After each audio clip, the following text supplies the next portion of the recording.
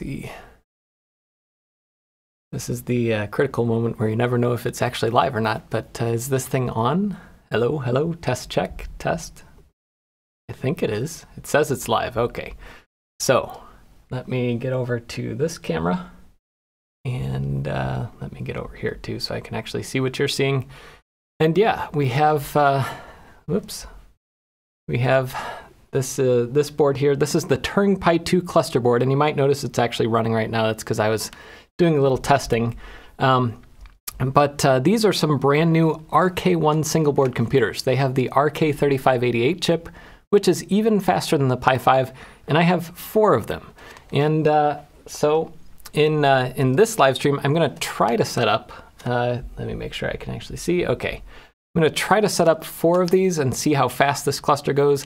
I don't know how far we'll get, but if you're watching this after February 22nd, I'll be sure to add chapter markers down below so you can skip around to the parts that you're interested. So let's get started with this, and hopefully you can hear me. If you can't, well, it looks like people can hear me, so that's good. They did not send me a Turing Pi 2 to test with, Jonathan. This is actually my Turing Pi 2 2.4 revision, and I upgraded it to the firmware 2.0 a few months ago when I got some early test boards to test with. I also bought 4 of these 8 GB modules, but they sent me these 32 gig. That's why I put somewhere in the top corner the paid promotion or whatever. They didn't pay me anything, but they did send me these to test. So that's what we're going to do today. Let me switch back on my camera. Something possible with RISC-V. RISC-V is not going to be fast enough to do much useful clustering, but you could do it with a MARCM or something like that. I haven't tested that, but let's switch over to the camera over here. I'm going to unplug everything. I was just doing some testing because I know that there's some pre-setup work that you need to do, but I'll reset everything here and I'll show you how this all goes together.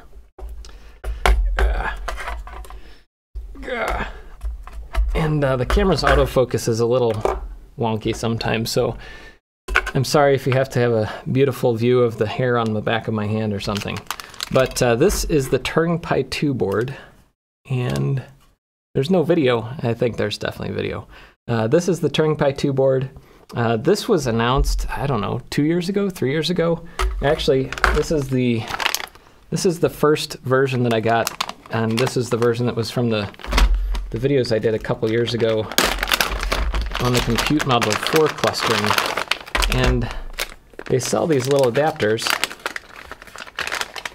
Yeah, there we go. They sell these little adapters from, this is the Jetson Nano form factor. And these adapters let you take a Compute Module 4, like this, you plug it in like that, and then you can put 4 Compute Module 4s on one Turing Pi 2 board. So kind of a fun thing. Each one of these slots has an Ethernet connection. It has, the first slot has a connection to, let's see if you can actually see this. I'm not even looking at the preview. It has a connection to the HDMI port and the USB port. And then other features on the board are distributed to other slots. So like one slot has this little 2-channel SATA connection here. Another slot has a USB 3 controller with an internal header here and these ports. There's 2 Ethernet NICs that go in through the switch chip to all the Pis. But as far as I can tell so far, you can't do any lag or anything. So you're limited to 1 gigabit per second in and out of the board. So one thing that I notice a lot of people say is like, oh, you know, this board is actually, like a cluster is good for redundancy, but this board is not as good for that because you have one single point of failure. And that's true. If you're going to deploy something like this for production, you might want to have 2 of these boards. But it is nice to have multiple nodes on a board like this, especially when they're faster than the Compute Module 4. But yeah, so that was the cluster that I set up last year, or 2 years ago. I don't even remember anymore. But let me put this back away. It is a curious board. Let's see. Oh, sorry about that. I'm clipping here. This is the first live stream I've done at the new office, and let me, here, I'll show you my setup. I'm pulling out all the stops and trying everything today. So let's see if this actually works if I go to the iPhone source. So I have the camera over here with the little intro that I read. That's an Elgato prompter. I have my lights at the desk. There's OBS. Hello. There's you guys chatting in the stream. Here's a camera for what I'm working on. There's my other camera, another Sony that comes this way and gives you a view of me back here. And yeah, I have it all set up. And this iPhone, which you can't see, let me switch back to this camera. The iPhone is running NDI, so it's all wireless and sending its signal into OBS. So some cool stuff. Part of the reason I'm doing this live stream is just to make sure that I can do live streams in here. That was one goal with the studio, to make it easier. Eventually I want to do live streams at the main shooting desk, which, let me get the iPhone back out. I want to do some live streams over there, but I don't have a setup yet for that. That's just for recording right now. But I do have, I'll show you, I do have a lot of the groundwork for it. If I go to Home Assistant, I can just go to screen here so you can see that. If I go to Home Assistant, I can turn on the studio lights over here. I'll do that and then come back into the iPhone, and there's the studio lighting. So there's a lot of stuff that I'm still automating over time, but we'll get there. Anyway, let's come back to this camera, and we're going to get this thing set up. So I'm just using it bare on the desktop right now. That's probably not advisable. You should probably put some sort of protection, whether it's just some things on these holes. This is a mini ITX board, by the way. So you could put this inside of any mini ITX case. Speaking of, this is a case from My Electronics. This case here, which you've probably never seen before because it's new-ish. Well, they might be selling it already, I don't know. But this is 2 mini ITX cases that are strapped together in one 2U rack mount. So I'm going to actually put this board into here once I have it set up, along with a Pi cluster for more comparisons. So that's a fun thing. But let's get setting this up. Somebody pre-stream mentioned, what is this weird thing I have here? This is called a PicoPSU. And if I remember, I'll put a link to it down in the description, but it's a PicoPSU. It's literally an ATX PSU. This one, I don't remember. I think it's 250 watts max.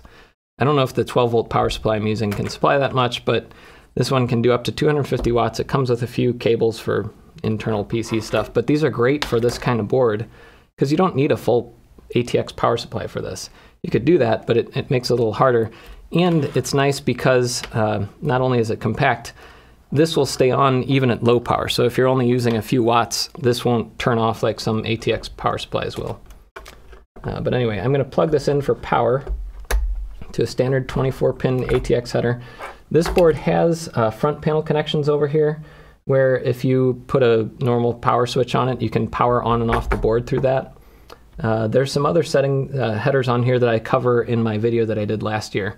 I also noticed today, they had a hardware bug. This is, these boards were designed, this is like the second generation board. There's always going to be little hardware bugs, but there's a battery adapter from CR2032 down to 1220 because they had to fix a bug in the RTC clock battery. So that's always fun. Thank you, Keith, for that wonderful little donation. And yes, I love helping inspire people to do other projects too. But since I have the batteries out, and since I can remember now, and I'll forget later, I'll just stick that in there. Come on. Get in there. There we go. Okay, so now the RTC has a battery. I don't remember if the firmware supports it yet or not. There's some things that are still being worked on in this board's firmware. And also, I think the newer revision of this board, this is a 2.4. The 2.5 has a new microcontroller, I think, and maybe some other new stuff too. Little changes and things to make things better, because what invariably happens is you send hardware out into the world, people start using it, and they find all these little problems. But also, if you use a Turing Pi RK1, this supports these M.2 slots on the bottom. The Compute Module 4 doesn't, because its single PCI lane gets broken out into all these different things. Oh, that was very delayed, but there's the super chat showing up in the actual stream. So I'm going to put these team group SSDs, these are all 1 terabyte Yeah, it is a 1222 battery. It's tiny. I don't remember. I think that this board was fine with that. Somebody mentioned there's an extra resistor somewhere in here. We have to desolder one of these little resistors. I either did that on this board or this board was fine and it was my initial board that I had to do that. I don't remember. In any case, this board should at least boot up. I tested that already. So I'm going to put these in. I have my M.2 screw bag, and I don't have a mat down, so these are going to go flying everywhere. I'll probably be finding them for the next few years.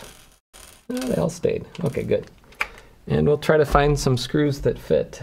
I don't know what size these are threaded for. It's obviously not that one. Oh, it is that one. Never mind. Okay. Let's get these in. I just want to see if they work. They should. I have no reason to believe they won't, but trust but verify, they say. Oh, shoot. Especially with Kickstarter projects. Kickstarter, GoFundMe, all those things. You can never expect, whenever I back something on Kickstarter, which I did back these on Kickstarter, I basically think, you know what, it'd be great if it ever happens, but I don't expect it to. So if you come in with the right expectation, you won't be disappointed.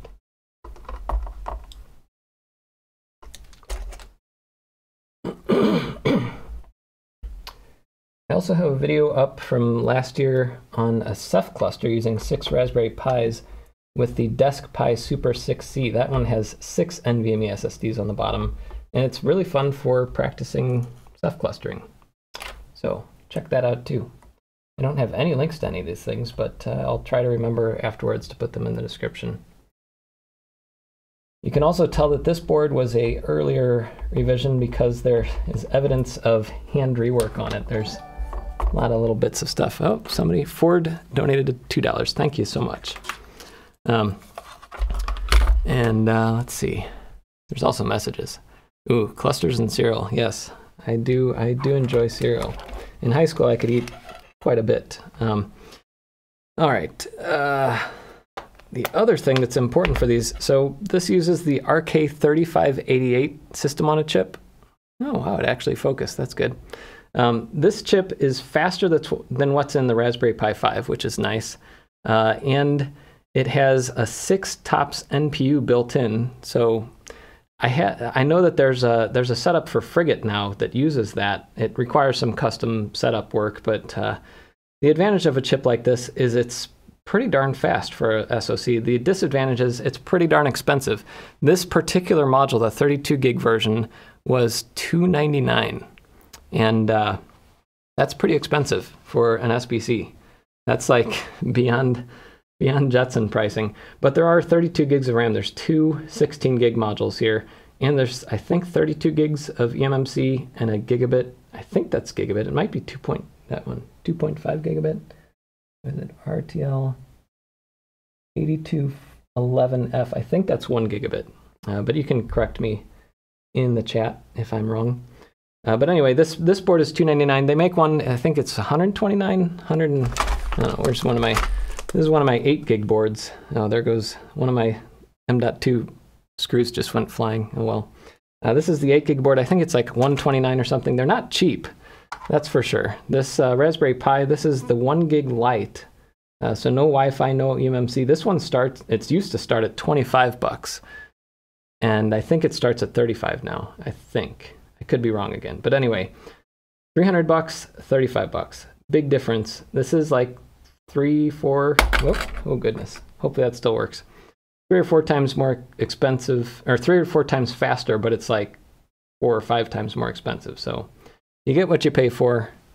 And if you're an early adopter for these things, you end up paying a little more too sometimes. So yeah. And somebody was asking about thermals. There is a solution for that on here, because this chip does get hot. It gets a little bit hotter than the Raspberry Pi 5 chip, and much hotter than the Pi 4. So I also bought these Heatsinks with fans. And we'll see if we can get one of these out.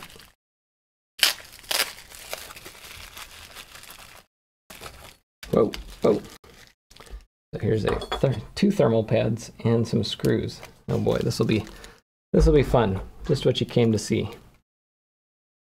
Jeff trying to get these little stickers off the thermal pads. Could spend most of the stream just doing that, probably.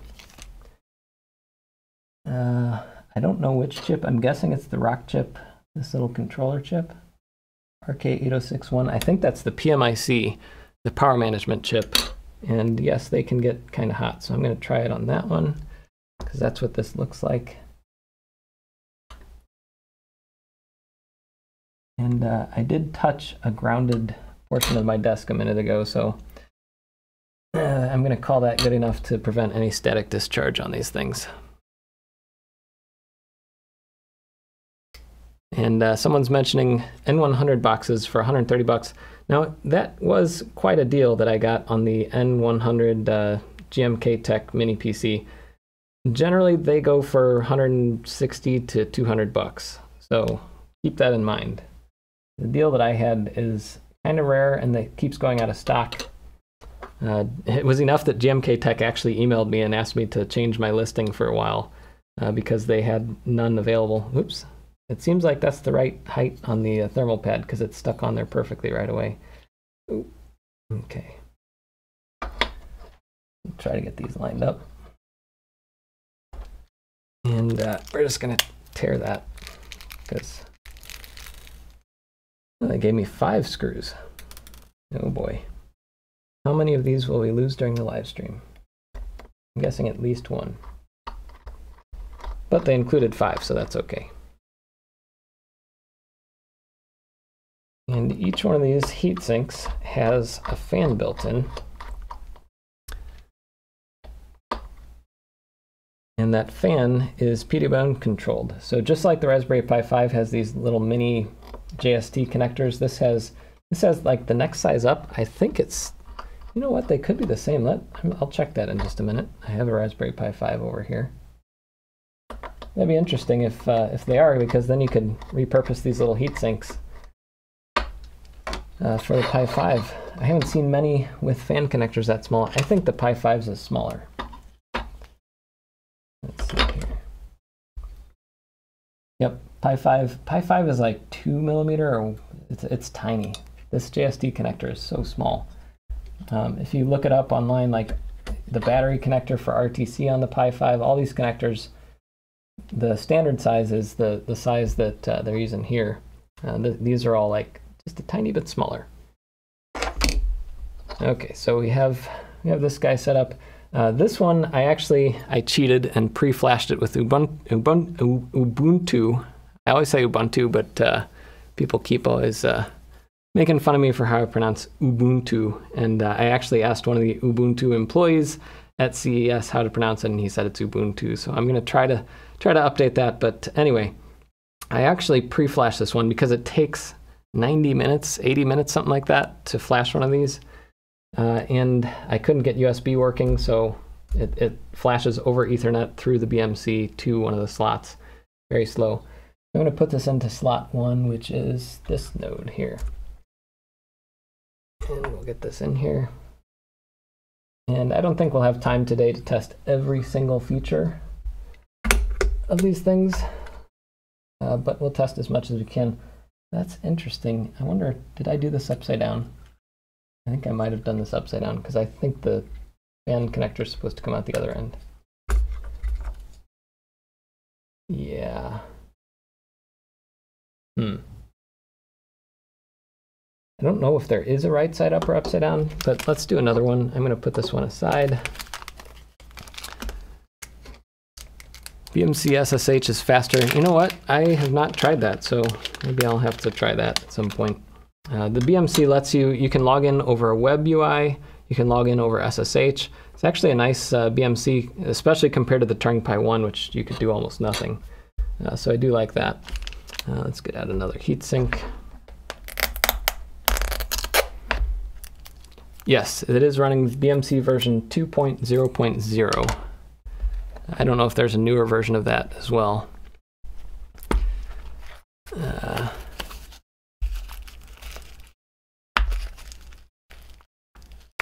The heatsinks came with an instruction. This doesn't have an instruction on it. I could check. So one nice thing is they do have a lot of documentation here. Mounting heatsink. Let's see what it says. That's what it looks like. So we're good so far. And okay, I chose correctly. They're using this little tweezer. That'd be nice, but I don't have my tweezers on hand, but maybe I'll grab them if I need to. The wire is on the left. Okay, so I think I did that the opposite way. If I'm looking like this, the wire should be on the other side. Okay, well, we'll switch that out. Okay. Hi, YouTube. Yeah, your chat was in the burned in there. Thank you everyone for behaving during that time period. An Apple Chromecast. What's an Apple Chromecast? Get out of there. Already making my mistakes. But luckily no screws have fallen yet. Is the sound level okay? Because that's another thing I did not get to check. Is my health good? No scary hospital videos. Knock on wood. Well, that's laminate, but underneath is particle board, so that's good enough. Oh, here's some wood, some bamboo. I have not had any major health issue in the past year or so, so that has been awesome. Thanks for asking. Now, it's kind of stuck on there. The problem is now this is off. I'm going to have to gently peel you away. All right, let's try this again. So once the power cable coming out the left, read the instructions. RTFM. Okay. Now we'll try it this way, and that should line up with the cable being correct.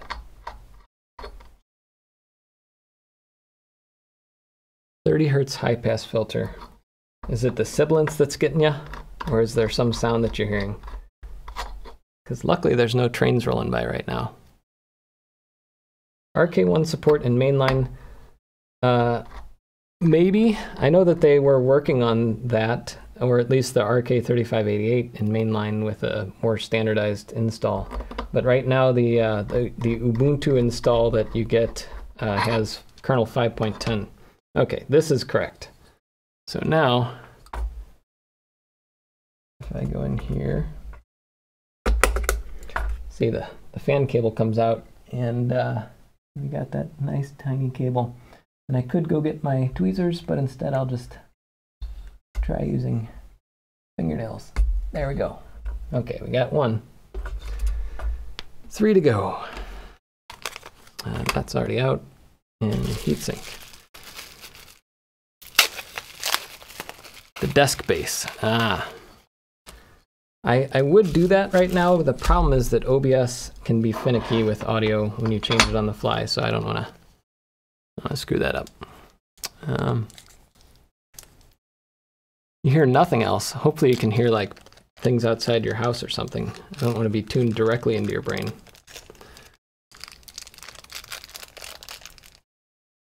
Yeah. A full video, maybe, maybe not. What I might do for a full video is compare this cluster to the DeskPi Super 6C running Compute Module 4s for performance differences and things.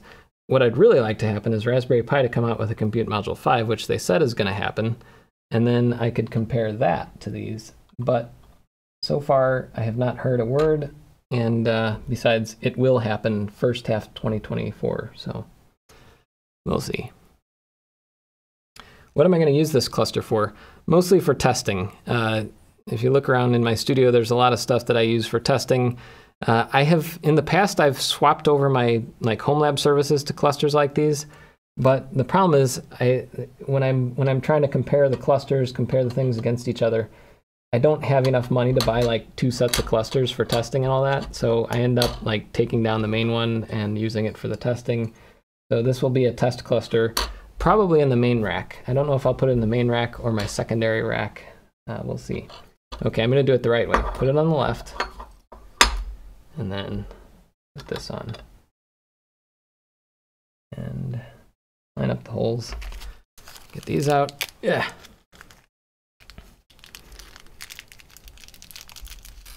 Get out of there. trash pile is starting to grow. But you can't see that because it's off the camera. Thank you very much, BP Brainiac. That'll probably pop up on the live stream soon, but I can see it in the live chat too. What OS am I using? I am using Ubuntu because that is the only supported OS on these so far. I forget the name of the guy who's maintaining these things, but there's a maintainer of a custom distribution for a lot of different Rockchip boards, and they're kind of working with him, I think, on it. But anyway, so I will be using that, and I am still maintaining my PyCluster playbook, at least minimally. I don't have enough time to maintain it all the time, but right now it should install at least on Raspberry Pis. I haven't tested it on this board because I haven't put the whole cluster together yet. Let's see if I can get a second one of these in, just freehanding it.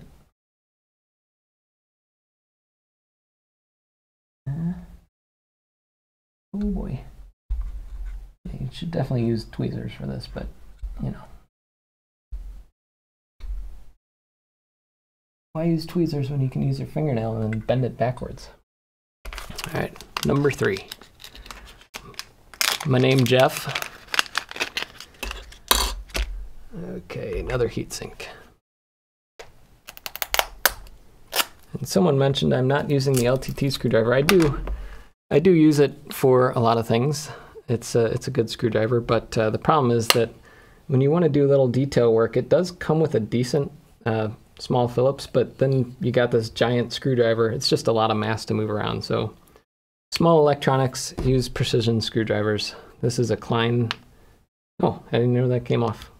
But anyway, this is a Klein. It has small flat, small Phillips, large flat, large Phillips, large-ish. I mean, small compared to that. But it's a good one. There's tons of these. I think LTT's coming out with one. They have not contacted me about getting one to test, so I'll just wait until they're available and pick one up and test it out, see if it's any better than any of these. I don't really like ratcheting for small electronics. I like having very precise control. I don't know if theirs will be ratcheting though. Lots of thumbs up. iFixit kits, yeah. Also in this new studio, I've been testing out a few different tools. Once I get the electronics workbench set up, I'm going to be exploring that topic a bit more again. We got some screws. Get out, get out, get out, get out.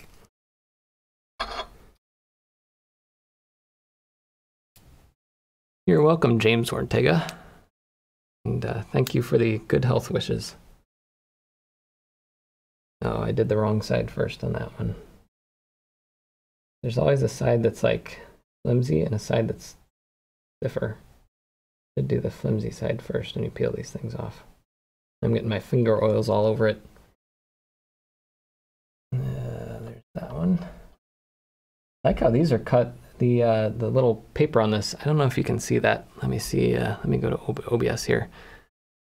I don't know if you can see that, but the plastic is cut oversize, so it's actually a lot easier to peel this off. I wish that they would do that for these, but I know it's hard to do that because you have to cut the thermal pad first and then put the plastic on, or do other creative ways of putting that together. Okay, left side. Yeah, left side, and put it on. All right. By the time you do 4 of these, you start having a system down, and then you can do them quickly. But then you're done with it, so. There's that one from James. Oh, and thanks, Jupe Turwidgen. I'm sorry, but I am the worst, probably one of the top 5 worst people in the world for pronouncing anything that's not like Jeff or Joe. But yeah, you're welcome. 62 and playing around with this stuff. I hope when I am in my 60s, I still have the energy and health and time, and especially to share with grandkids, hopefully, if I ever have any. Right now, the kids, but only one of them has shown much interest in computing stuff yet, but that's okay. That's why I'm setting up a retro corner in the office, which maybe we'll show you at some point on this live stream. and Reinaldo Faria. Sorry again about the pronunciation, but there's 3 of 4, and there's Jupes. Okay. Ooh, this one's going to be tricky. I'm going to move this out of the way. There's a heatsink for the switch chip. And it's right where I would normally stick my fingernail. Get this in. Ow. Okay, well, I'm still not going to do it the right way. By golly. There. Okay, 3. On the last one, finally. You know, I've never used Linux Mint. I've used many distributions, but I've never used Linux Mint. So maybe I should sometime. I kind of live vicariously through explaining computers. He uses Mint a lot, so I figured that I pick up enough on it from his videos that I don't have to do my own. Okay, last one.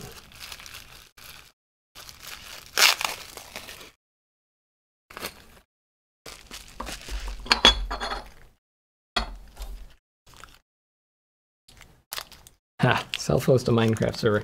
So my idea is, while I'm putting this one together, that they could, in the retro corner, so far I have not plugged Ethernet or any kind of networking into either of the the PowerBook 3400 and the G4 mirrored drive door that I'm setting up there. I'll have a video coming out on those soon, don't worry, because I've done a lot of fun stuff, talked to a lot of fun YouTubers. There will be 4 different ones appearing in that video. But I'm setting up an area. My goal is to have 0 internet, but maximum fun, basically how it was when I was a kid. Tons of games and apps and things. Everything works offline, and almost nothing even requires an internet connection to set it up. So that's my goal up there, and I think giving the kids the freedom to play like that, and especially when they're younger, not have the internet access, and this is not coming off. Okay. Not have that, the overhead of social media and all that. I'm hoping that that'll be a fun thing for the kids, and a safe on-ramp into the computing world, because I know I was fascinated by graphics stuff, by games, by what I could do with Photoshop and an old scanner that my dad brought home. A lot of fun stuff. Okay, do this right way. Left side, and flip that. And I almost have enough screws from the spares now that I could do this.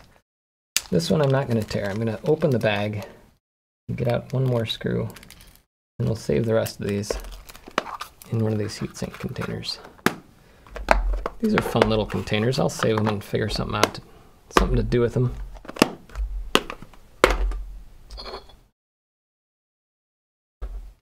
We're almost to the boot time. CM 3.4, no it is not. It is not a CM3 or a CM4. It is the Turing Pi RK1 system on a module, and it's in the NVIDIA Jetson Nano form factor. I think that's the one, but it's in a kind of memory dim kind of form factor, and I'm putting these heat sinks on right now. And once I get them on, we'll get this board booted up and see what happens. Hopefully no magic smoke. Did I ever use BSD? I do use BSD for OpenSense. I have OpenSense routers at home and at work here. And it's good for that. And I use Mac OS, which is, of course, based on BSD. But mostly Linux. That's what I'm most familiar with. Okay, that's in this fan on. Now I think when I boot this up, these fans are going to be kind of loud. I don't know if you'll be able to hear them.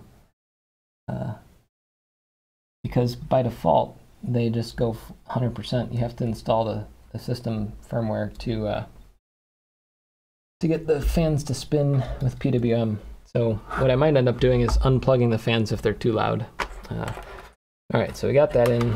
I'm going to clean these up before I make my M.2 screws go flying all over the place. And yes, it would be good to have a little mat on the desk. I'm just lazy. I haven't brought my mat from home.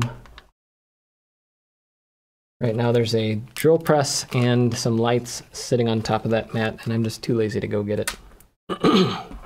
And you You might also notice I have this little USB UART cable here.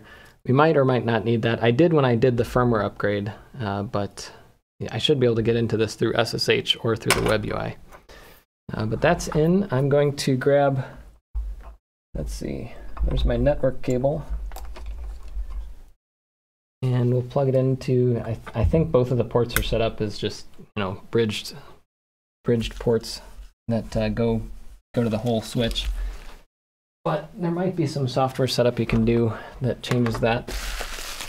Sorry about not doing anything on camera right now. I'm just throwing away all the stuff that I need to throw away. Let's see, any other questions? Gamers Nexus, I have one of those at home. I just haven't brought it. The fans are very quiet once you get the software installed. I do have a PO box if you go to Midwestern Mac LLC, midwesternmac.com. Yeah, no screws under the board. That is a good thing to check. No. Okay. Power before Ethernet? I plug in Ethernet first usually. Yes, I got the Diet Dr. Pepper. That is keeping me caffeinated today. I also have some water. And yeah, let's see. Thank you, Lewis, for mentioning me in Blue Sky. And yes, I am on Blue Sky and Threads and Twitter, X, whatever it is now, and what is the other one? Oh, Mastodon. So find me on all those, wherever you are. I think in 5 or 10 years, one of those will probably win out for, at least for tech. But right now, people I know are all over those. But let's go back to this guy, and you'll see if it explodes. Hopefully it doesn't. I got the battery in, got the 4 modules in, don't need to plug anything else in, and somebody asked about the power supply. So this is a PicoPSU. This one can support up to 250 watts, but I'm using a 12 volt, 8 amp barrel plug power supply, which because of the length of the distance to my power cord under the desk, I can't show you it right now, otherwise I have to reroute the cable. But it's a 12 volt, 8 amp power supply. I got it on Amazon for like 20, 25 bucks, something like that. And it's useful for anything, not just this, but this should power the board just fine with 4 nodes, even at full tilt. So, should I plug it in? Yeah, covering my ears. Okay, we'll see. Okay, nothing bad so far. This LED is for the BMC's network connection. And then I saw there's also a power LED up there, just showing the board has power. There's my hand. The camera loves focusing on my hand. I hate that. Like anytime my hand comes in, it's like, oh, a hand. I love hands. It's like Quentin Tarantino with feet, except for hands. Anyway, that's some Sony engineer somewhere must be fascinated with hands. But no boom, and the BMC is booting up. I also see lights on the network connection. Let me move this little Velcro out of the way. Oh, and I hear fans. So all four boards booted at the same time. And remember, I told you I cheated on the first one. I actually have this one flashed with Ubuntu, I think it's Ubuntu 2004 or 2204 or something like that. And can you hear the fans? Let me know in the chat. Let me get the, I'll get the iPhone to give you another perspective on this. And we'll see if it actually does audio too. The iPhone. And turn on sound from here. Ooh, I might sound terrible. I'm not sure. There's those little fans. Oh, and there's some dust on the tape. Let's get that off there. Can you hear that? I don't know. I'm going to mute the iPhone. Oh, when I talk, you can hear it. Yeah, I do have, oh gosh, I forgot I'm still on there. I do have the compressor and limiter set in OBS, so and I think I have noise gate or something. Anyway, the audio gate does cancel the fan. Okay. Yeah, sorry about the iPhone. Yeah, I'll keep that off. I'll keep the audio off on that no matter what. Camera aperture is actually at f8 right now. Unfortunately, this is a full frame camera, so you know. Anyway, let's go to my screen. There it is, and there's YouTube. Let's see how many people are watching. I don't I don't know how to even check that on here. Analytics, nothing. The stream is healthy. That's good. Yeah, I don't know. I don't know how this all works, but I thought it would say something concurrent viewers maybe. Oh, 1649. Oh, nice. Thanks for watching. No new members. Oh, that's terrible. I don't chill for members, but if you want to become a member, you get to see a post for members, and that's about it. Let's go over here. So we did the heatsink, and no, thank you everybody for saying there's 1649. Okay, I'm going to cover that up just in case. We'll go back to that in a minute. But one of the things that I like to do with any new SBC that I get is I have, basically my whole life is in Git somewhere or another. Most of it's on GitHub publicly. But I have this repo called SBC Reviews. And I started doing this a couple years ago. 2022, I think, is when I started, around this time. And now anytime I get a new one in, I run through kind of a gauntlet of tests to see how it works, see how fast it is, all that kind of stuff, and see if it works. It's always fun finding like, oh, this thing doesn't actually work. It says it should, but it doesn't. And then I document it all here. And then after this, I'll make a video if the board warrants making a video about it. But a lot of people are like, oh, did you ever test this? Or are you ever going to do a video on it? It's like, yeah, I'm not going to do a video on it, but I did do a lot of testing on like the Core 3566 and the, what's another one like that? The Orange Pi 5. I've done a lot of testing, but it's like, I did a video on the Rock 5 Model B, which is similar, but they're not different enough that I decided to do another video on it. So anyway, that's my philosophy on that. But we did the mounting heatsink, flashing OS. So what I'm going to try to do, I believe if you just plug it into your network and you have MDNS working, you should be able to go to turing.local, and that should take you to the BMC. I don't know if there's password protection. I say that should work. Let's check on my network. I go in here. Oh, Turing Pi.local. That's what it might be. There it is. And I think it does have basic authentication, and it might be like Turing or something like that. There's something about BMC up here. There's documentation. It's helpful. Connect to the BMC. Here we go. So serial console is how I did it the first time. Root and Turing. SSH. So I'm going to see if that works. Let's test it really quick. Make this bigger so you can actually see it. Well, some people will be able to see it. It's still kind of small on phone screens. I'm going to say SSH. What would be root at turingpi.local. And the password's Turing. Oh, we're in. And it's doing stuff. So it's basically running its own little thing. That's nice. I might be able to flash through there. We'll see.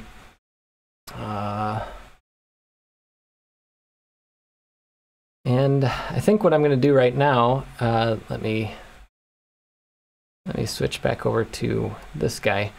So this BMC gives you a web UI that lets you do all these different things. You can, I don't know what the USB, I think USB is to like connect the USB port to different slots so that you can flash them and do things like that. Power turns on and off Turing Pi. So if I turn off all but one, I think you can see the screen down here. Let me know if you can't. But that turned off all of those. This one's still going full blast on the fan. It shouldn't be if it's booted into Ubuntu.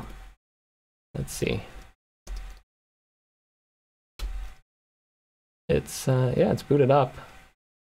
So I don't know why that one is not doing it. Oh, I got a chat thing. Let's see. It's a Unix system. XenAdmin. Ah, that's cool. Awesome.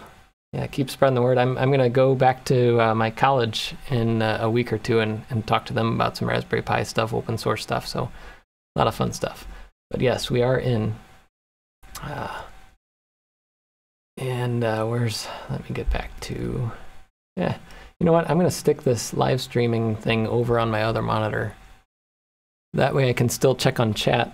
Oh wow! Holy cow! Ugh. Go away. Okay. And then we're going to go back over here. So node 1 is running, and it's weird though, the fan, I thought the fan would slow down, but maybe there's something else I need to install for that. But I'm going to turn on the other ones. We'll get them going. And you should be able to see, I think you can see, let me check. Yeah, you should be able to see that the little red light's lit up again. Let me zoom in on the board here since there's nothing else down there that you need to see right now. Whoa, it's hard to do this through the computer. I should just do it through the camera, but there we go. Thumbs up. Yeah, it's really good at focusing on hands, the Sony. It's a little low. Oh, now it's a little high. Okay. And then I don't know what type of connected nodes. I don't know what this node info is for. SD card, I guess, is just information about, I think, the flash on here, maybe? Maybe there's, I might have an SD card on the bottom. This is risky. No, I don't have one in there. There is a micro SD card slot, which I don't know if you can see it. Oh, this is really risky. Oh boy. I can't see what I'm doing right now. Oh, you can't see it either.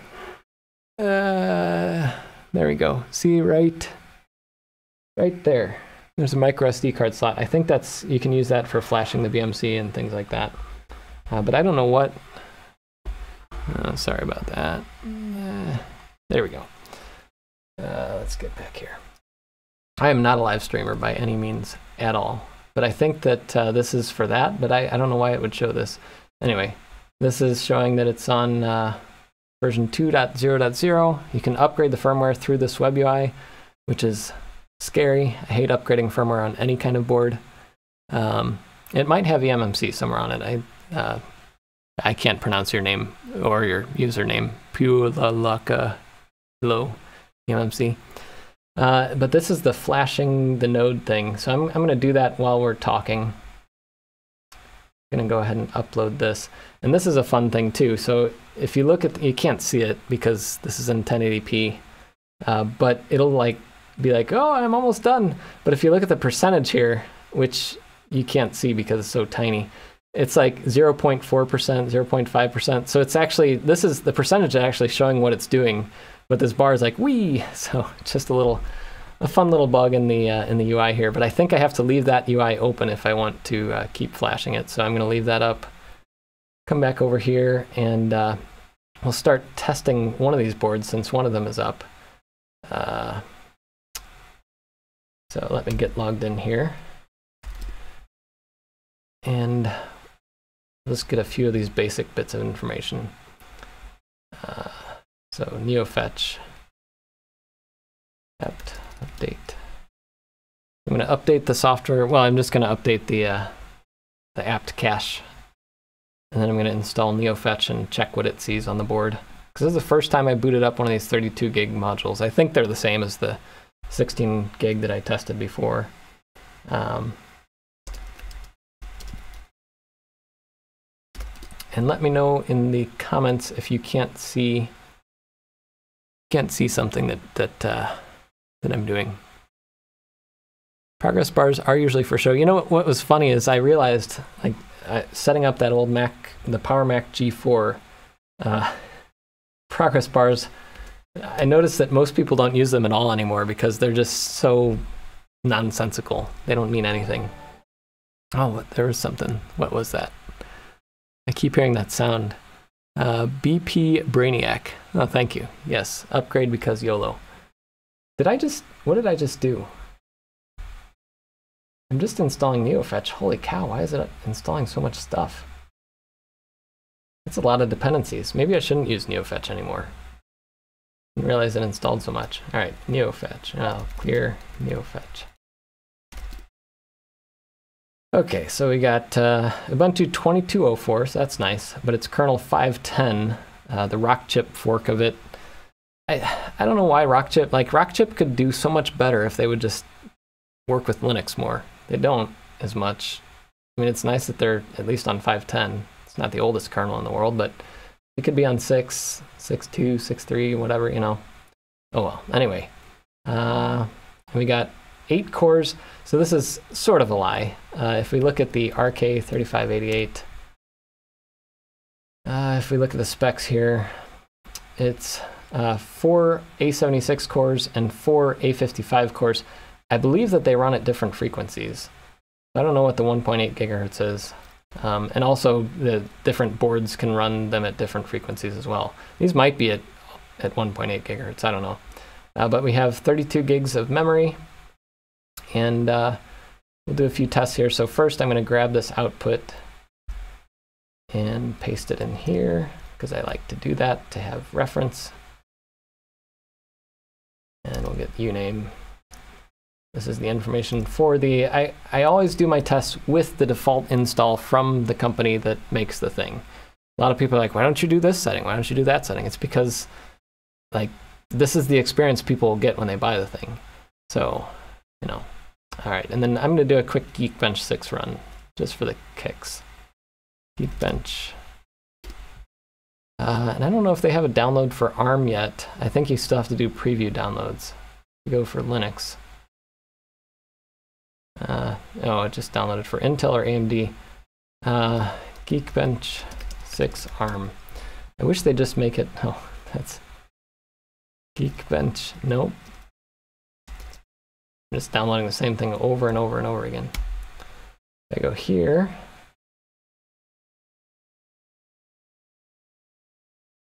It doesn't have the link to like the preview thing. Geekbench 6 preview. Here. There we go. Preview versions. ARch64. Okay. wget. I'll download this. And will I remember on the live stream the right arguments for tar? XVF? Yeah, good. Okay.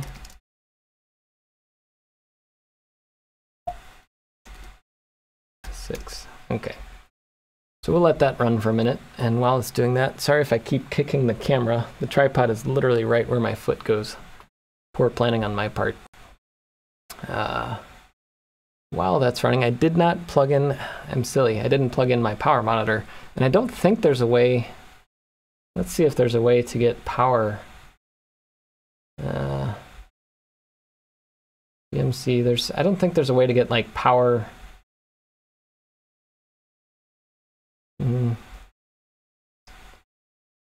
So you can turn on and off nodes. Do that. You can't get power info to each slot. So that'd be a cool feature for one of these things. But I can't see exactly how much power is being used by each one, so I can't really get the like performance per watt out of this that easily. But that's running. Let me go back and check on here. A subscription service. I think that was the user benchmark. Geekbench, I actually pay for Geekbench Premium or Pro or whatever it is.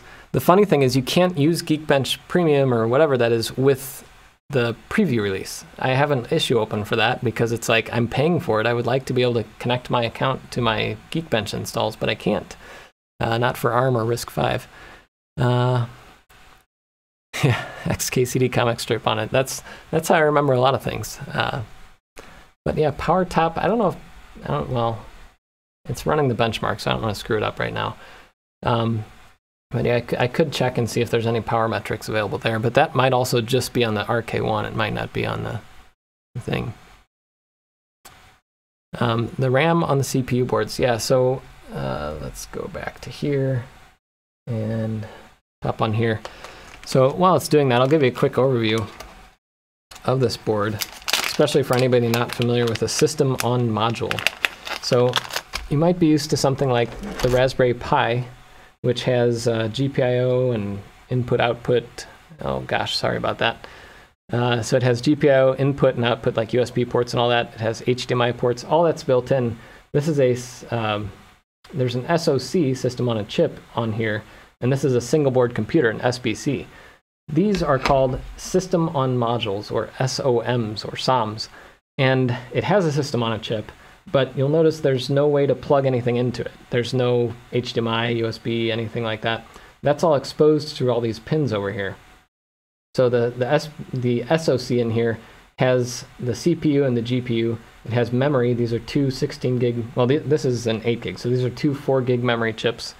And then there's a eMMC module on this one. I don't know if you can get them without eMMC. I think they all have 32 gigs built in. Then there's a power controller, the Rockchip PMIC, that controls power to everything. And then there's a little network chip. I think this is a 1 gigabit Realtek network chip. And on the back side, there's a couple little ICs. I don't know what they're for. Probably the firmware or something on it. But this is a system on module, so you can't do anything with it unless you plug it into something else. So with a Compute Module 4, there's lots of different boards. Like this is called the Flash Stick, which you plug it into USB and you can flash the Compute Module directly on here, which is handy. Then there's things like this. This kind of turns the Compute Module 4 into a Raspberry Pi 4, same size and form factor. And then there's also boards that break out everything, like the Compute Module 4 I/O board that has PCI Express and it has GPIO, it has all the ports and things, it has 4 camera and display connectors. So it'll be really cool if they release a Raspberry Pi CM5. I want to see what kind of inputs and outputs they give us, because this gives us, I think, 2 lanes of PCI Express. I could be wrong. PCI Express Gen 3. So the specs on this Rockchip RK3588 are pretty cool. It's a neat chip. It's expensive though. Like I said earlier, this one, the 8 gig model, I think is 129 or something. I'll look that up while it's running the benchmark here. Green, turingpi.com. I'm gonna put away this 8 gig module. I'll go to here. Ha, you can't, there's no link here. You have to add to cart to see it. That's kind of funny. It's like forcing you to put one in your cart, but it should just say like buy now, because you're not actually adding it to the cart yet. So that, oh, so I wonder if I got this on a deal on the Kickstarter. It was like $129 or something. So $149, it's not cheap. These things are not cheap. The 16 gig is $189, 32 gig is $300. So that is it. It's there. There it is. And if you want to get more information about it, I think I have a link to it in the description. But still doing the single core. Multi-core will be a little bit faster. I can't do any of the power benchmarks right now because I don't have a way to just isolate one board. But I'll end up doing that soon. What I can do is do all the tests with one board and then do it with 2, and then I can determine how much power is used by one board from that, because there is overhead with the BMC, probably a watt or 2 on the Turing Pi 2. But I also wanted to test the built-in eMMC because they had a bug in early firmware with this that is supposedly non-existent now. How long will the stream be? I have to finish by 3 for sure, Central Time. Right now it's 2 Central Time, so it'll have to be before then. But I don't know how much longer I'll go. It'd be nice if I could get like all these flashed, but I don't think that's going to be possible. This is only at 27%. And someone mentioned it's faster over SSH. Let's see if there's a guide for that. If there's not, I'm not going to try doing that on the live stream. BMC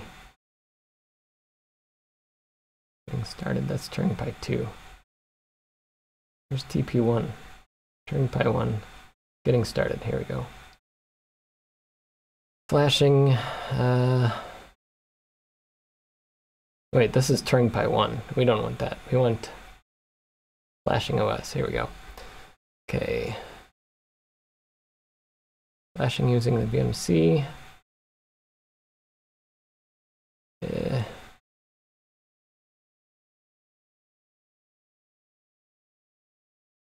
Yep. And all that.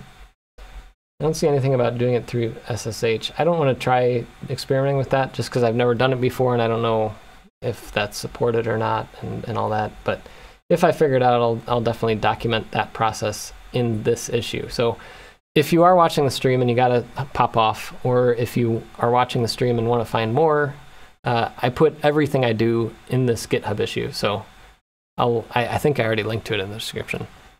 But right now, how am I flashing it? I'm using this BMC interface. It's a UI that's running over the web to the BMC that's running on the node. So if I The BMC is running on this little chip. It is a Allwinner P113, so a little SoC of its own that runs the software that runs this board and lets you power up nodes remotely and interact with them.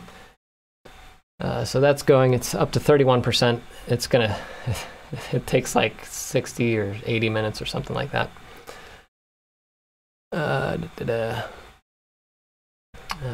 This is, oh, it's on multi-core. It's almost finished now. So when we get there, I'm going to log into Geekbench, and we'll add the result in here. So on my result list, I do have one for the RK1. This was for the 16 gig RAM version. So if you look at the result from this one and compare it to something like the Raspberry Pi 5, multi-core was twice as fast, which is kind of surprising because it's A55 core. I don't remember what cores it has. The efficiency cores. So basically, this chip uses the kind of big little architecture that ARM chips sometimes use, where there's like efficiency cores and performance cores. It has 4 A76 cores, which are the same 4 A76 cores the Raspberry Pi 5 has. Probably some teeny tiny little differences in architecture and RAM speed and the connection to the memory module. But it also has 4 efficiency cores, and those cores somehow add up to twice the multi-core score. I don't know how that's possible, but you know, more performance testing warranted for sure.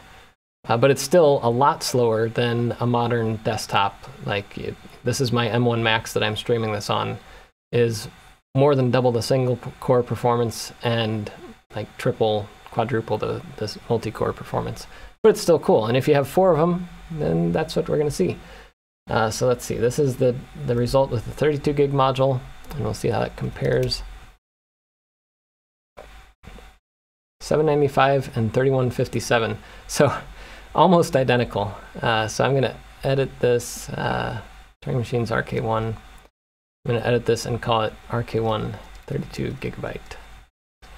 RK1 running on Turing Pi 2.4 board, 32 gigabyte RAM module. So there's that one. And here's the results. I'll just scroll through them really quick in case you want to compare that to something else. But it's a good chip. So if I refresh this, it should be in the top of the list now. And I'm going to change this one and say it's the 16 gig version. Edit.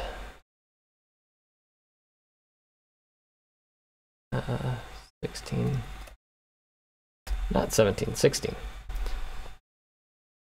Okay, so we got, oh, I should have left this open and gone to my results. Hey, go away. Why is this menu stuck? There we go. I'm going to grab this result and put it into here. And 795.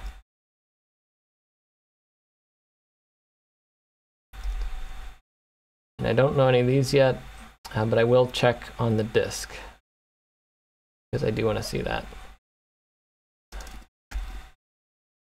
Clear. Okay. So, oh, so it is seeing the NVMe drive. I forgot to check for that, but there it is. And apparently I had used this, oh, I did. I used it in the Asus store, my Flash Store 12 for my NAS. I was using this in there, but now I'm going to use it as a utility drive. That NAS is currently set up. I was using it for editing stuff, and it's down under my desk. But I'm switching to the HomeLab HL15 server, which I have a video on from a couple weeks ago.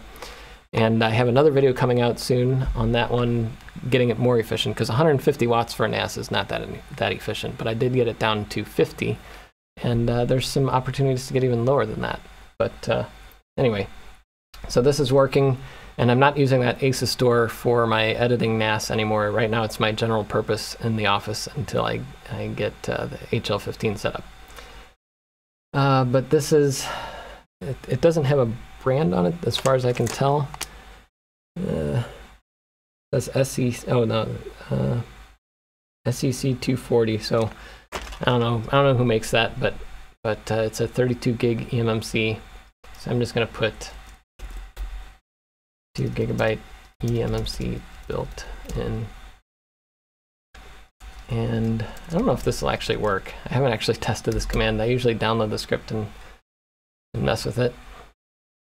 Let's see if it just works out of the box.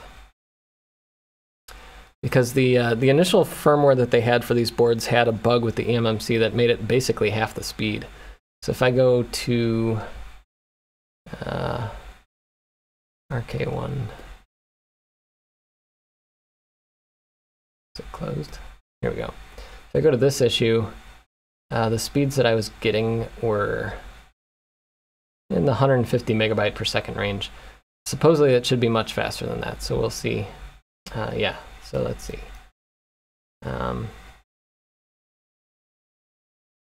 just going to download the script. I need to fix the script. Let me get disk benchmark. And yeah, I need to run this differently.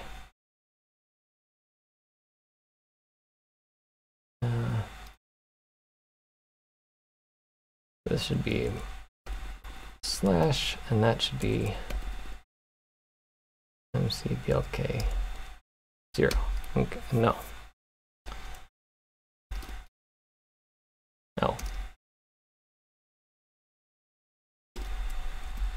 Have to have permission to actually run it, and here it goes. So now it's doing the disk benchmarks. We're going to see how fast that is. Any chats over here? Yeah, down to 1/3 of wattage. So it's that's an interesting thing with the HL15. I'll give a couple hints. One is hard drives use a lot of power. Another is HBAs that adapt hard drives into PCI Express use a lot of power. So that's a large portion of it. Also, I swapped out all the fans for Noctuas, which uses a lot less power with PWM control. So now it's, instead of being 60 decibels, it's 34 decibels. Huge difference. And so I'm not using Raspberry Pis on the HL15. I'm using the Ampere Ultra chip. Yeah, PogChamp mode. I don't know how that stuff works. I need somebody to like help me get live streaming working because I'm not a live streamer at all. Okay, so that finished. Let's check all these results. I'm still only getting 144 megabytes per second here. So I don't know. Is it something? Maybe I need to update more firmware somewhere. I don't know. 252. This is a little faster. And random write is 105. 29. Rookie is 22.10. 38.9. 39.00. Let's see. Network results. Let's check this. Sudo apt install -y iperf3. And I'll say iperf3-s. So I'm running an iperf server on my computer here, which is on 10 gig networking. And that's where I normally, that's my target for these tests, because that way if it's 2.5 gigs, 1 gig, whatever, it'll hit that. And if I go iperf3-c 10.0.2.15, so it's getting 940 megabits per second, which is expected. And we'll wait for this to end. I'll grab that value. Yeah, if you gotta go, you gotta go. That's what Malcolm said in Jurassic Park. 942. Okay, we'll do reverse.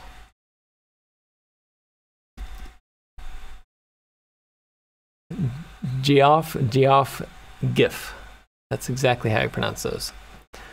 But that's why I'm Jeff and not Geoff.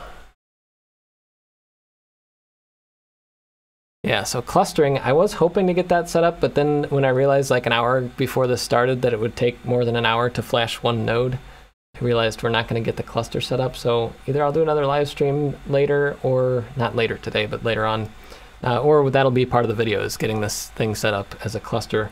And doing that, I usually use my PiCluster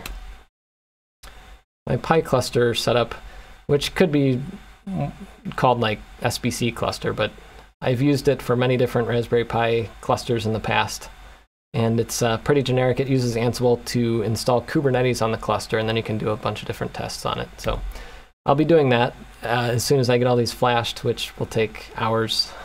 I wish there was a way you could just give it like, here's an ISO, put it on all 4 nodes or something like that. But right now that's not possible. So this is 927, and then I'm going to do a bidirectional test.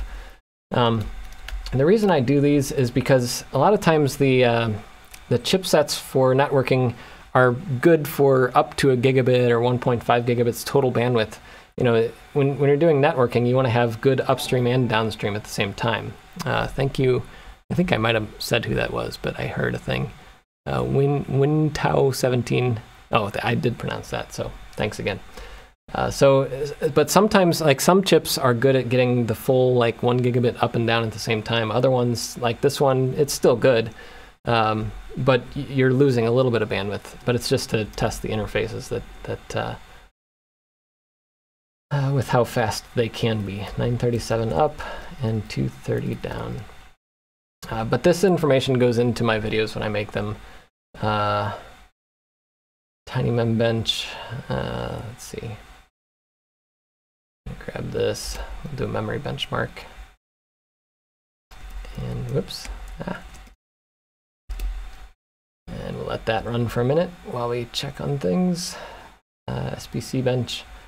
I'll probably do that later because that takes a little bit of time. And then I'll do my Phoronix test suite later as well. But generally, when I get one of these boards, I started explaining this a bit ago. But I will try to get a feel for how it runs, how fast it is, all that kind of stuff, using this. And then I'll start doing some things with it. So set it up in a cluster. See how it works together, see if there's any rough spots, things like that. Then I'll try to do a real-world application for it. So whether that's running my Drupal website on it or something. And then I start working on a video. So a lot of people are like, oh, this is, a 15-minute video. It's like 15-minute video took me, 4 to 8 weeks to make sometimes. So it can probably not run Crysis, though, unfortunately. The problem is, so another thing is a lot of times people think that a cluster like this, you take these 4 computers and all of a sudden you have all that resource together. And that's not really the case. Each computer is still an individual computer, and you have to write software or use software that coordinates itself between all the nodes. So Kubernetes does that, but Kubernetes breaks up containers across the nodes. And if your application isn't set up to scale that way horizontally, this is horizontal scaling versus making one node really beefy, then you're not going to get the performance benefit. So anyway, just something to think about with clustering. When you cluster, it doesn't make it automatically faster. It makes it so that your software can spread out to the nodes more easily. Let's come back here. It's still doing the memory testing. So memory bandwidth is pretty good here. 12 gigabits, 30 gigabits.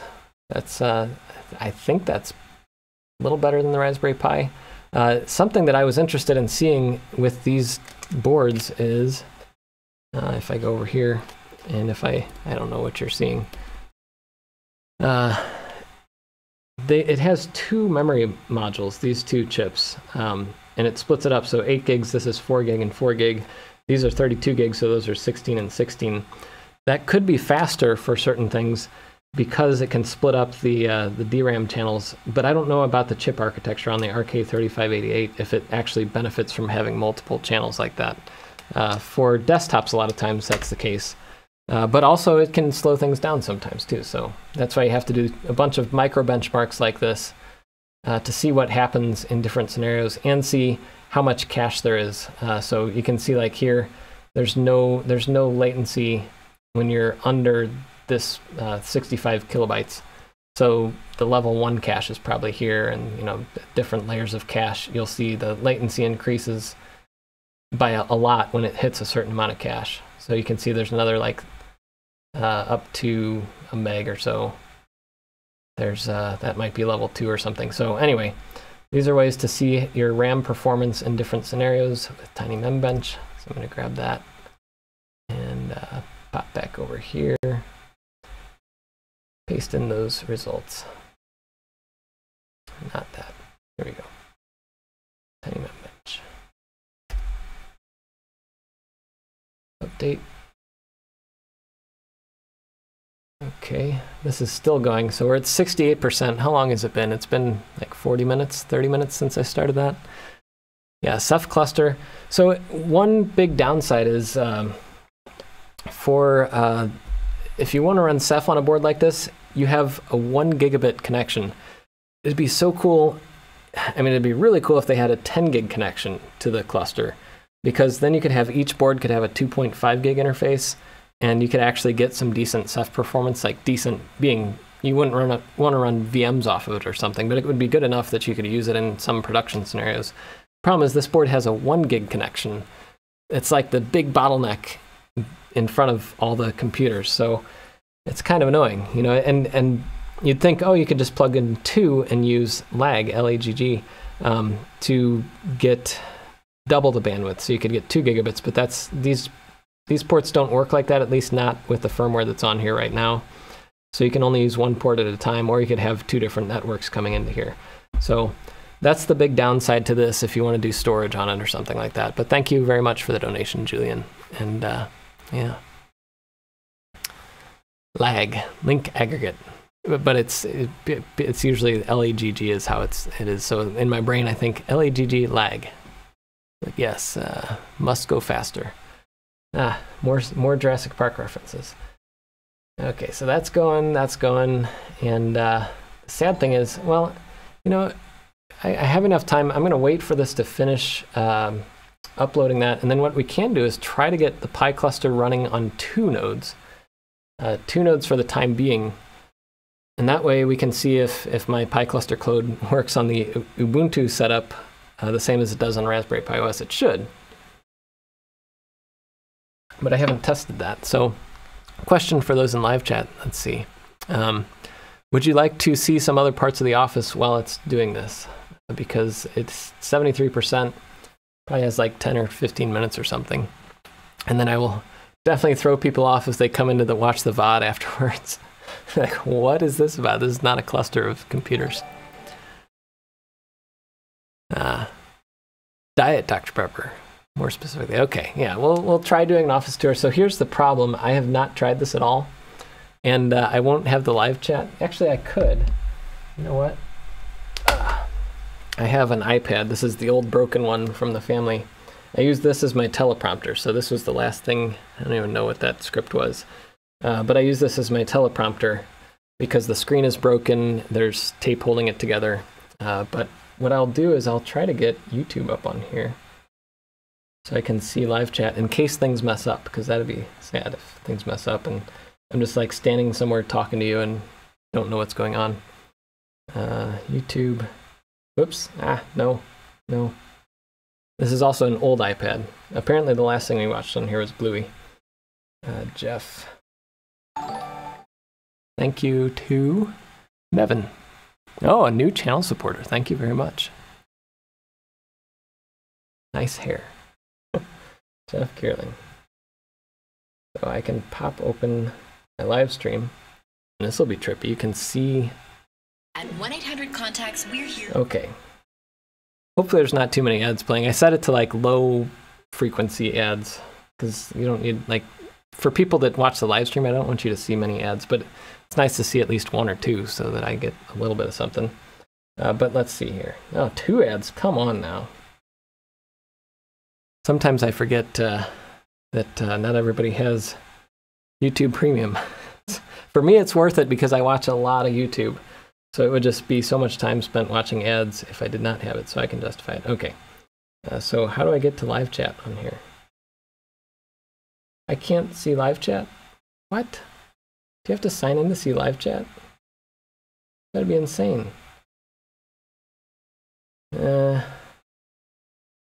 Or there's no live chat if you're not signed in. And I've never signed in on this iPad. I don't know if I want to, then Google can track me on everything. And I can't really, well, you know what I'm not gonna do is that. I'm just gonna leave this over here. And we're just gonna wing it. So there are ads on YouTube. Well, If you use an ad blocker or something, there isn't. But what I'm going to do is I'm going to switch to the iPhone, and we'll take a short tour of the office. We probably have 10 or 15 minutes because it's still doing. Go over here. It's still doing this just forever and ever flashing. So once it flashes that, we'll reboot it and we'll see what we can do. But let me switch over to the iPhone, which hopefully has enough charge for this. Go here. There we go. Okay. So NDI is working. Ooh. Whee. It's always fun to do. Wait, what? Yeah, up here. There we go. Whoa. All right. So hopefully you guys can see. What I'm going to do is switch audio. I'm going to turn off. Okay, I've turned off the mic. Before I walk away, can you hear me? Oh, thank you very much, Mario. Before I walk away, let me know if you can hear me. There's the little cluster. It's still flashing, still going.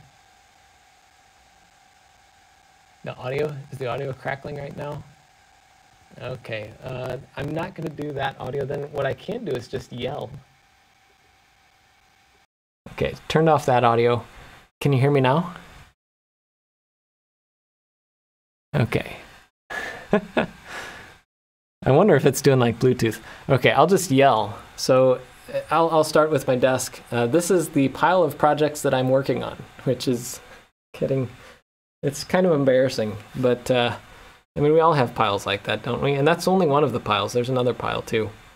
But there's a lot of, I hope there's nothing redacted in there that you can't see yet because it's not actually released. But there's a lot of things too where it's like, I did a lot of testing. So these are some smart plugs. They're very smart when they're plugged into each other. I just never did a video on them, so they're just sitting there. I was talking about like reflashing with the SP Home, that kind of thing. That just never happened. The lint roller is not a project. That's just because sometimes you get lint. But yeah, there's tons of things over here that I just have not had time to work on yet. The open air stuff. I actually have the air gradients set up. I haven't done a video on it yet, but I have these set up with ESP Home, and they go into Home Assistant. So if I come over here and open up Home Assistant, that's coming into here, and you can see the CO2 as I talk. Whenever I close my studio door, you can see it spike like that. So I'm going to have to figure out a ventilation solution if I want to close the studio doors. Right now they're open, letting air come in the back and go out the front. But also it does temperature, and it does VOCs and things like that. And then, so here's the problem. I don't know, you probably won't be able to hear me. I used to have like a little megaphone. That would have been funny. But I'll go back and I'll look at something, then I'll tell you about it. How about that? We'll figure that out. So I'll close that. Okay, that's still flashing. Okay, so I'm going to go back to the rack room area, and I'll tell you about it once I come back. I do have AirPods. You know what? I don't know. Let me see if I can get the AirPods into OBS. Yeah, well, I hate bad audio, so I'm going to try this. If I go, this could just break everything too. If I go to AirPods. Oh, sorry, you guys are just seeing like the table right now. Let me go back to here. Let's see, AirPods. Why are you not connecting? OBS, test. This is not that. Properties. Let's try. No. It's not connecting to my AirPods. That's the problem here.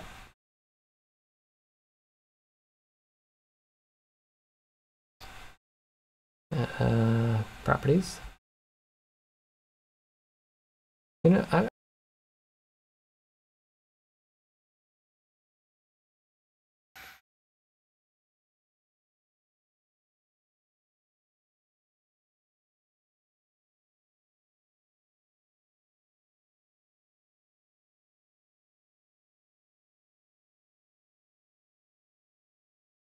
oh, you know what I can do? I have I can use my phone or my wireless mic.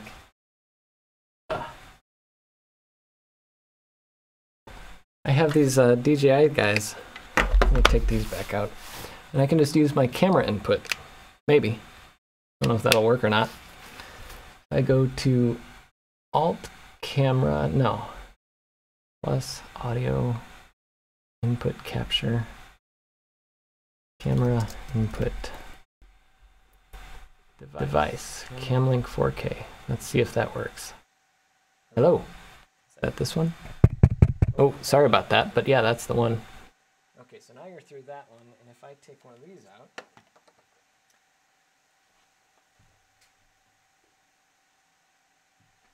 learning on the go. Plug this in. Get you plugged in.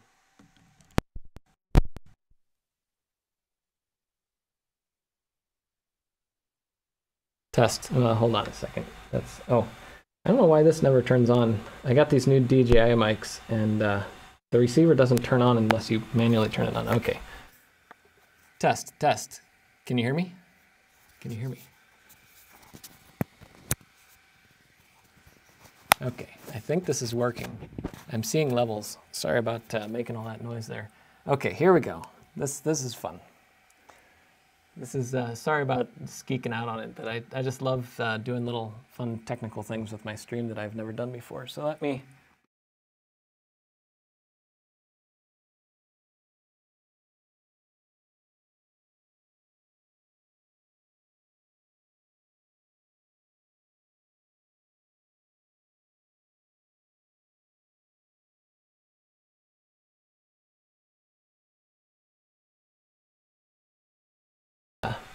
Hello? This is... Sorry about that. Oh, I gotta add this audio input capture. Camera input. Okay. Turn that off. Test, test. Can you hear me now? Oh gosh. Sorry about that. Yes, okay. So now we can actually do it. And there, I'll do a trippy zoom there. And by the time that we get this set up, you know, it'll probably actually be finished. Yeah, it's 98%. Oh, sorry about that. But, you know, since we got this all set up now, I'm going to do it. I'm going to do it. I won't be able to see chat until I'm back. Oh, it's low. We can turn this up. Where's... shoot. Function... level.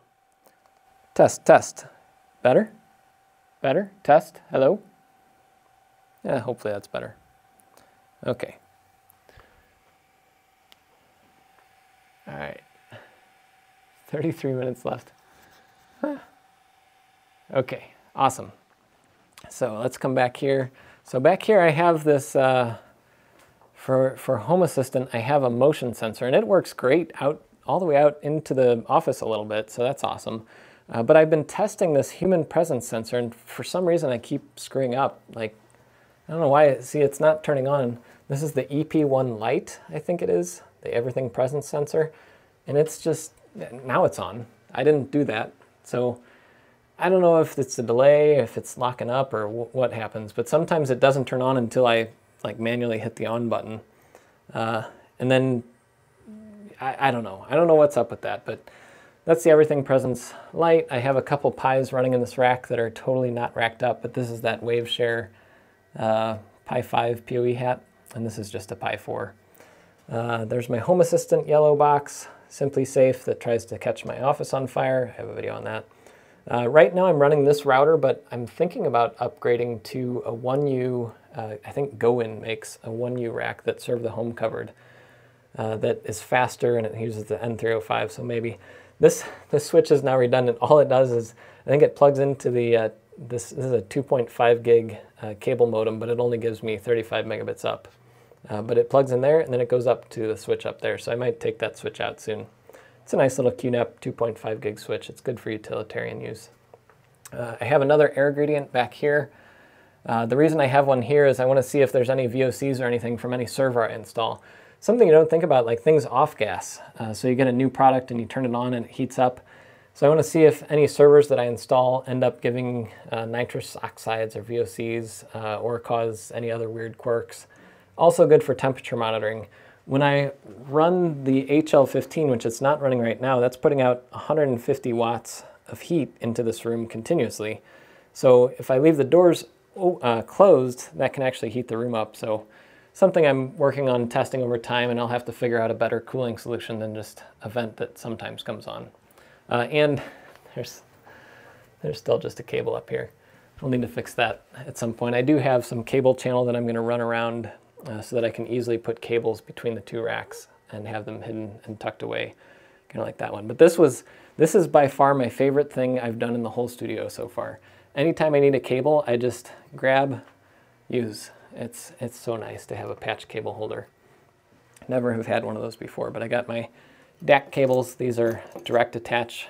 I don't have any fiber stuff in here yet, but then I have longer and shorter patch cables, some cage nuts and things, the tools that I use back here. It's funny, like every piece of equipment, there's a screwdriver that's best for it, whether it's a stubby or a big, thick, bulky one, or the cage nut, the finger saver, I call it.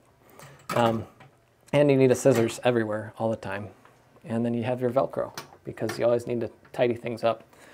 Anyway, so that's the rack. There's the low power UPS in the bottom, Storinator XL60 and HL15. I was starting to install that Mars 400 server, a little Ceph server, in this rack, but I could not get the rails to go in correctly. So I'm going to need to find the manual for that. They're like King rails or something. I don't remember what these are. But I'm going to work on that soon. That is a big, long server, though. What else? I got things cleaned up back there. Hopefully you can hear me still. Let's see if you can. Is there anything? Where did you get the cable? Yeah, Amazon. So I think the last moving vlog, or two vlogs ago, it was in there. I have another one here at the desk. This is, I mean, it's messy, but this is a working desk. It is not a show desk. I'm not, I mean, you could call me an influencer, I guess, but I don't like influence. Look at this. This is about as clean as it gets right now. That's because I did the live stream today. But this is highly functional. You need Ethernet? Boom, Ethernet. You need a micro USB charger. Got it there. You need USB-C. Here's a plug to my computer so I can plug in USB devices up here. I don't know what this, oh, it's not plugged into the computer. That's the whole cord right now. Oops. HDMI to the second monitor in case I need it. Micro SD and SD card reader into the computer. Lightning charging. All that stuff's here. And then these are all my chargers, so when I need to charge something, I just set it on the desk and charge. And there's that iPad that is broken and is not signed into YouTube. This is not recorded, no. The voice is great, that's good. That is awesome. So it's something I need to remember. I can just use my camera input. I also just bought these light stands, which are so, when you have space, it's so much easier to do recording stuff. I can just roll these anywhere in here, and I have lighting. So just for fun, I was like, I'm going to put a light on the Eclipse picture. Eclipse. Sorry, it's Eclipse. I say Eclipse, but it's just Eclipse. Anyway, I put a light back there because now it looks nicer. I'll show you what I mean if I switch to my main camera. See here, it's like lit there. If I turn off this light, this is not going to be permanent, but it's just a fun way to play with different lighting scenarios. If I turn that light off, then it's just kind of pitch black back there. So it's so nice to have like lights you can move around on wheels. Let me go back to the iPhone. And late, you're never late. You arrive precisely when you mean to. So anyway, then camera setup, like I have, this is the camera I take most pictures with. It's the A6600, and I have Sony's E16-55. It's a nice general purpose zoom lens that is very flexible. And then this camera is what I do most of my video recording on. It's an A7C II with Sony's f4 20-70. It's a great lens too, very general purpose. And then I have some other lenses too. And then up here at my desk I have another A6600, and you'll notice I have the screen off so that it can get better cooling to the back. These are not made for video, but they work, and it's using, I think, a 20 millimeter? 24 1.8 Sony lens. And that is in the Elgato prompter, which lets me see live chat and see people in Zoom calls and stuff. It's a nice purchase. And then for audio at my desk, I have this Asden, I don't remember, it's the SGM250CX. And that comes into the computer through a Behringer interface. And yeah, this is very messy. That's how it is. Like I said, working desk, not a, it's functional, it works. And then this is, oh shoot, I left these lights on. This burning up wattage that I don't need to, but this is through Home Assistant. Little button, studio lights. Press it, and they all go off, including this. Oh, that was weird. I've never had that happen before, but it just like turned back on for a second. So anyway, there's a P60X flat panel light up there for a rim light, and then there's I think a P200 or whatever the 200 model series is. Amaran 200X and 100X with a couple soft boxes. Again, things that I could not put into my home because the setup there was too small. I was in a space, literally like if you cut the floor here, well, if you cut the floor here, that was my whole office, recording area, testing. Just boxes were everywhere, so it's nice to have the space. There's storage for Raspberry Pi stuff, storage for PC building stuff, storage for camera and photography stuff. There's all the boxes for the lights. I should probably just throw those away, but it's fun to have the boxes up there. And then this is the retro corner. This is what I've been working on for the past couple weeks, mostly. There's a mirrored drive door G4, and it is truly like a mirror now. It was not like that before. And I'll do this for you because it's just ridiculous. If I plug this in, it has the world's loudest startup chime. Listen to this. And there's no way to get it quieter. I've tried firmware hacks and all kinds of stuff. It's like, even if you cover this up, then your hand vibrates and turns into a speaker. So anyway, this is a whole project. It's been a lot of fun setting that up. There's a PowerBook 3400. There's a Canon GL1. This is one of the cameras, was the first few videos I made on YouTube were with this camera or an XL1 that I did not own because they were way too expensive back then. But that was a cool find because for $100 I got that. Everything works on it. Needs a little cleaning up, but it works. This one needed a lot of work, but it booted, but not very well. And it's still kind of loud, and it uses 250 watts. The PowerBook 3400 needs a little more work, but I'm trying to max it out too. And I even found this old book that I had in my basement, How Macs Work. So fun. So, and then this is like my utility rack in the front, just has networking from the back, and a little QNAP switch that I talked about in one of my moving vlogs. That server right now is my backup NAS here. So I have my main NAS is under my desk, and that's my backup NAS. I figured that this wall will block fire, you know, for at least like 3 seconds. So it's nice to have that separation. And then eventually my main NAS will be back in the rack room, but I've been working on it. So anyway, that's that. And I finally hung up a couple things. So I have the X-ray of the Raspberry Pi 5 here, metallic print. You can get that at redshirtjeff.com. This is the dial-up tone on a modem. That is a Sega Game Gear.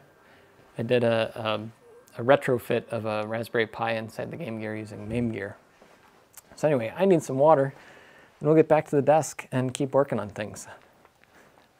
Hopefully it finished that other Pi, and we still got 20 minutes. That's enough time to do some fun stuff.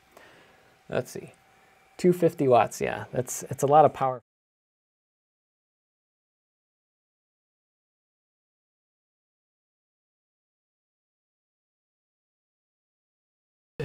Hello, can you hear me? Test, test. Test, can you hear me here? Ah, shoot, hold on. Gotta mute that. Turn on this. Mic, aux. Test, test. Okay, can you hear me? Can you hear me? Test, test. Okay, good. I'm gonna turn off this. Well, you know what? I'll just leave this in case I need it again. I don't think I will, because gotta be wrapping up soon. Close this up. Okay. You can hear. Noise gate is fierce. Yeah, there is a noise gate on the overhead mic. Yes, yeah, I love that dial-up tone. It's fun to look at that and also listen at the same time, and you're just like, oh, there's an analog picture representing the sounds that I'm hearing. Okay, so this one finished, and here's another funny thing. You're not seeing my screen, but this one finished, and when it finishes, it goes to 100%, and then it says upgrade failed. It worked, but it failed. You know, it's kind of funny. So that is not the desk banging that I think. So next door is actually a place where they sometimes drop heavy things, and that just happened. So that's probably what you're hearing, unfortunately. But yeah, task failed successfully. Yeah, that's JavaScript. So I'm guessing there's like an object that has some reference in it that was not accounted for, and then it says failed. But anyway, we got that. The second node might be up. Let me check. I'm going to switch off of here really quick. I'm not seeing... Oh yeah, so let me make sure that I'm on here. So if you look, yeah, it's focusing on my hands again. Those Sony engineers, they love hands. If you look there, you can see an orange light on node number 2. That's this one. The orange light means it's connected to the network, so that's a good thing. Funny thing is, I don't know why, there was a bug on here that would like act like it wasn't a gigabit or it would only get 100 megabits, but I think that was with the Jetson. So these are good. I don't feel any heat coming off of them, so I mean it's not doing much anyway. But let's get back over to screen. In just a second, open this up. Object, yes. I'm going to scan my network really quick and see if I can find this, and then I'll switch back my screen. Gotta get this Pi 5 out of here. Hold on just a moment. Okay, 240. Oh, there's a bunch of new devices on my network. I wonder if the other ones somehow booted up into something. I'm going to try 238. Go back to screen. So, exit. Oh, I can quit out of this. 10.0.2.238.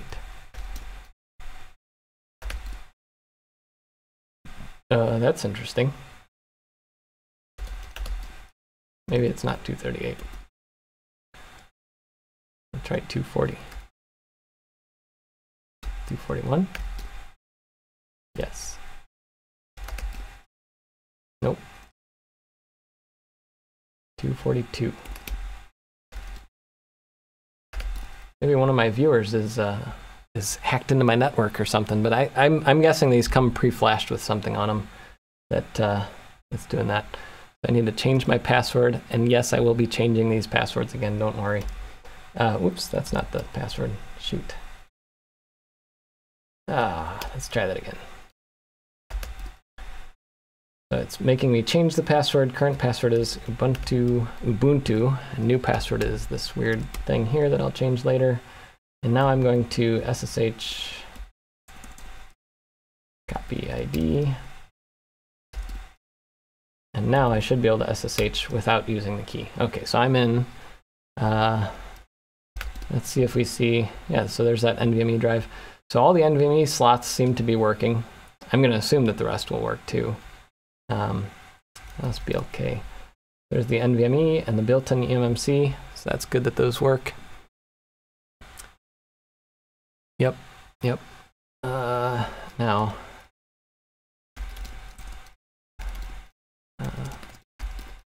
Okay, so I'm going to go to. I'm going to make this bigger so you can see at least a little bit. What is it? Pi cluster. Make sure I'm on the latest code. I wasn't. Ha! And you know what? I'm going to turn off screen sharing for a second and check and make sure I have no secrets in here. 10.0.2.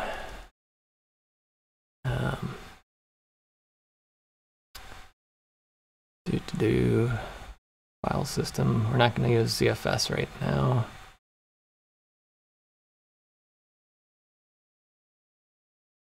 Okay. I'll just use that hash salt. Save. Okay. And hosts. All right, I'm going to close that and come back to screen sharing. Just wanted to make sure, because I've done in the past some silly things before.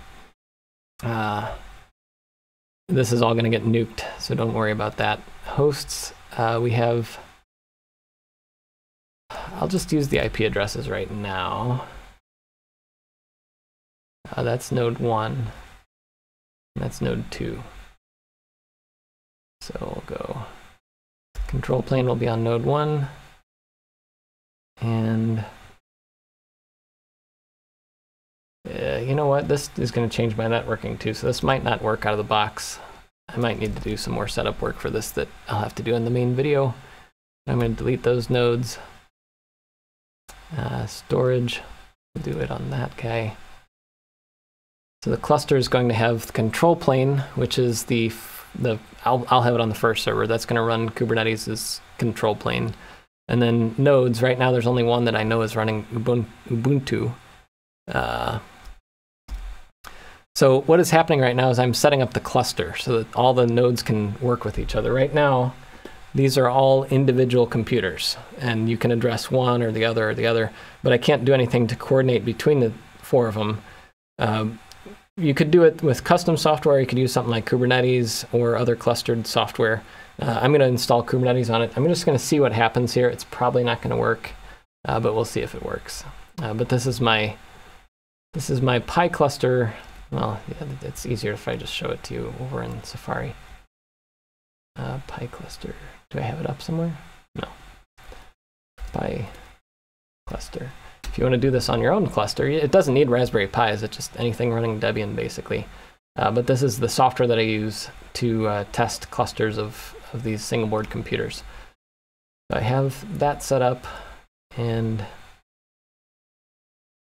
some things might be Pi specific. I don't think they are, but oh yeah, I do have some Pi specific stuff. So this isn't going to work because I don't think if I cd into boot. Yeah. Oh well. Huh. Is there a command line in here? I don't know if this distro used the same kind of setup. There's no command line in here, so some things will fail on here, so this won't work, and we'll probably end up wrapping up the stream around here. But what I will do is make this playbook work with the Turing Pi as well. And yeah, in terms of, yeah, Shep is talking about load balancers and things. There's a lot of different ways to lay out a cluster of computers, and for this one, like I said earlier, you're bottlenecked by a single 1 gigabit connection. So you can't do a lot of things that you would want to do with clustered computing when you have higher power individual nodes, but you can do a lot.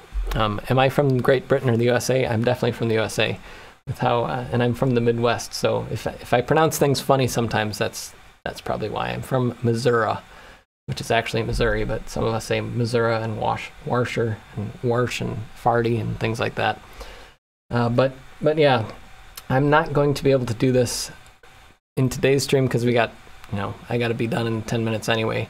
I think we can wrap it up there. And then, like I said, I will be putting timestamps. So if you came in late, I will have timestamps up later, either today or tomorrow, that you'll be able to go in and find the spots that you want to see, whether you want to see the tour of the office or whether you want to see the hardware setup or information about the Turing Pi RK1 or whatever.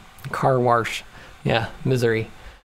But yeah, so yeah, I think I'm going to wrap it up there, and I'll flash the rest of the nodes. What I'll probably end up doing is another video on the board where I put it into this guy.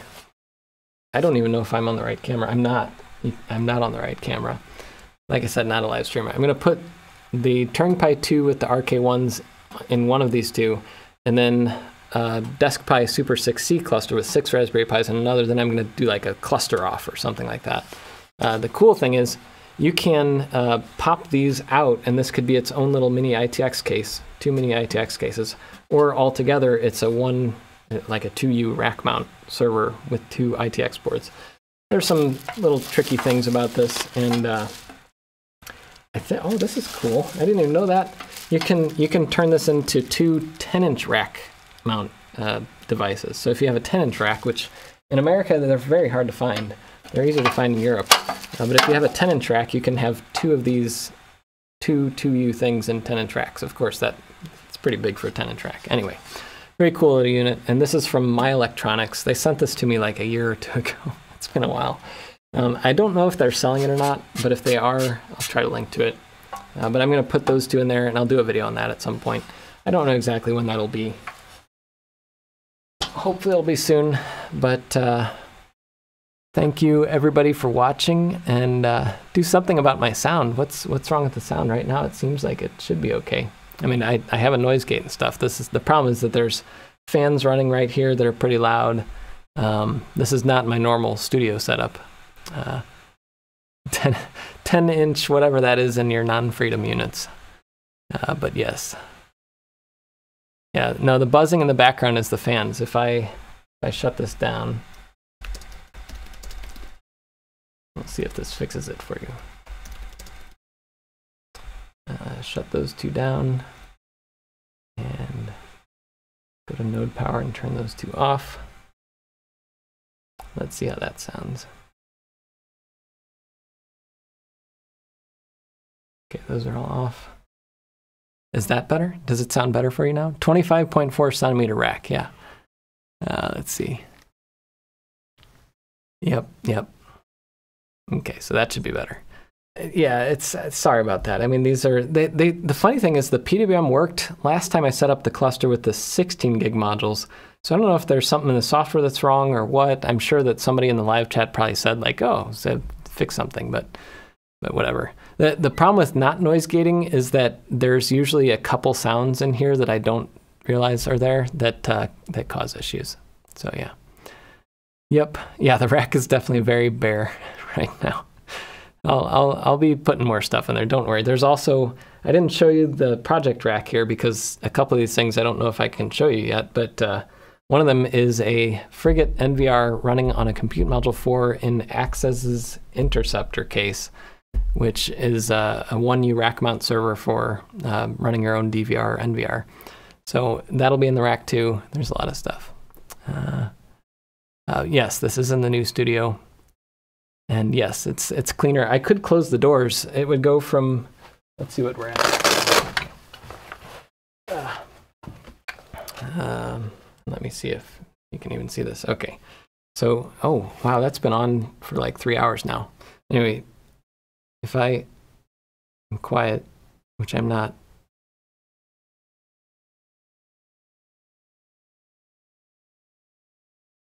So we, down to like 34 decibels or so is the typical noise floor in this area.